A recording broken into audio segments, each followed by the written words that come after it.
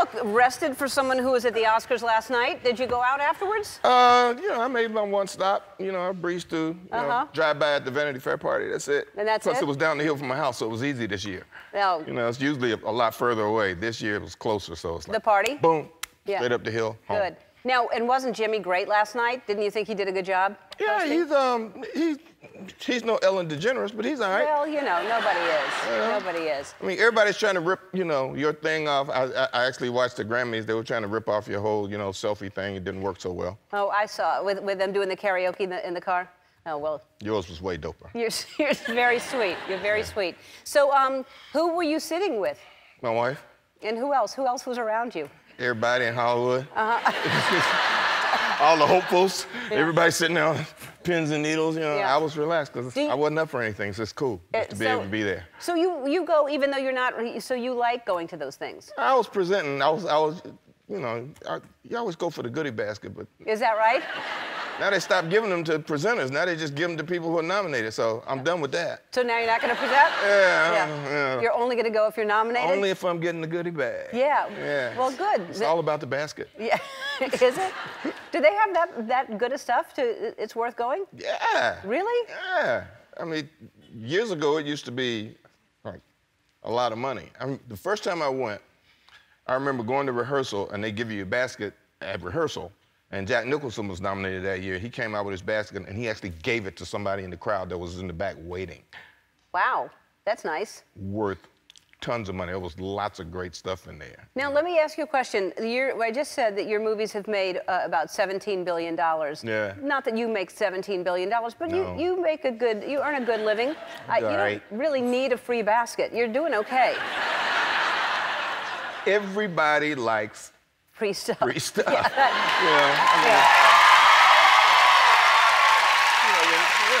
I mean, that's my answer to the question, what's the best thing about being famous? The free stuff. The free stuff. Yeah. It's so backwards, though. I mean, when we're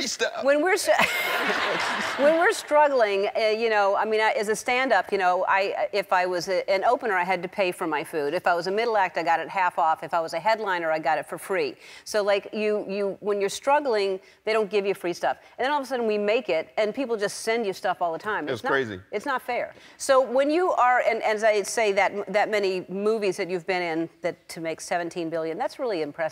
Yeah, I'm still trying to catch Harrison, though. Harrison is still ahead of me because of Star Wars last year.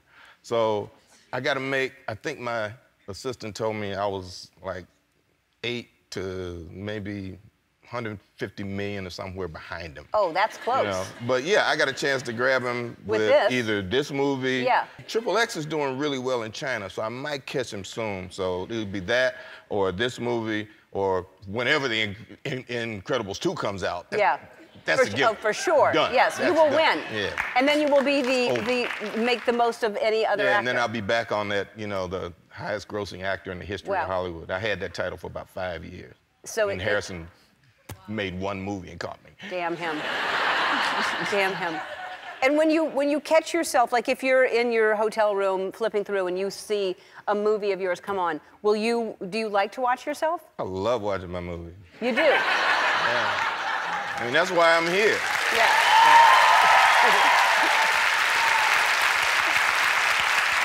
What? I mean, back when I was doing theater in New York, I always wanted to see the play I was in with me in it. And that's impossible. Right. So when I got a chance to do movies, it was like heaven. It's like, I can watch me all the time. Yeah. You know?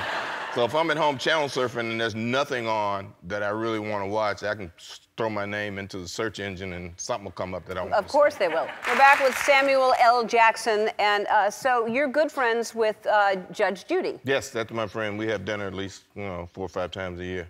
And you love watching her show. All the time. Yeah, I love her show too. Yeah. She's hilarious. She says some pretty, I mean, she's a no-nonsense person, so are you. And so we thought we would play a game, and it's called Judy or Jackson. Let me go first, because I don't want to be influenced by you. I don't even know if you'll know, but we're going to put up a quote, and we're going to use these paddles and guess who said it, you or Judge Judy. And so let's see the first one. You're going to regret the fact that you opened your eyes this morning. I'm going to say that that's you. Oh, really? Wow. All right. Are these quotes from his movies or just that, like in a... Yeah. Yeah. All right. That's why it sounded like I don't something... say anything else that's poignant. Yeah. Everything I say is it's important in a movie. All right. Yeah. Or it's a T-shirt. I'm as serious as a heart attack. I'm going to say that's her.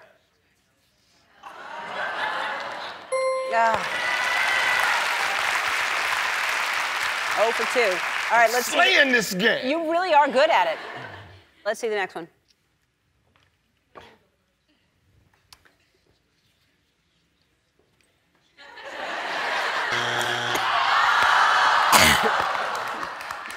The one time I follow you. Really? You don't remember that? Who did I say that to? David Caruso? He's in that movie. Or maybe I said it to Nick Cage. You have to watch it tonight. Okay. All right. I will, yeah. We have another one? Wow. You lie to me, I'll wipe the floor with you worse than anybody's ever tackled you.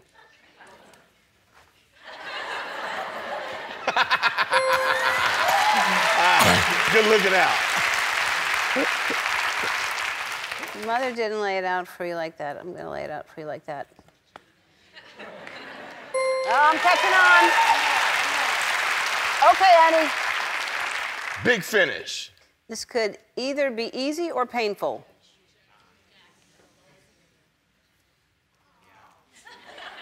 It's amazing.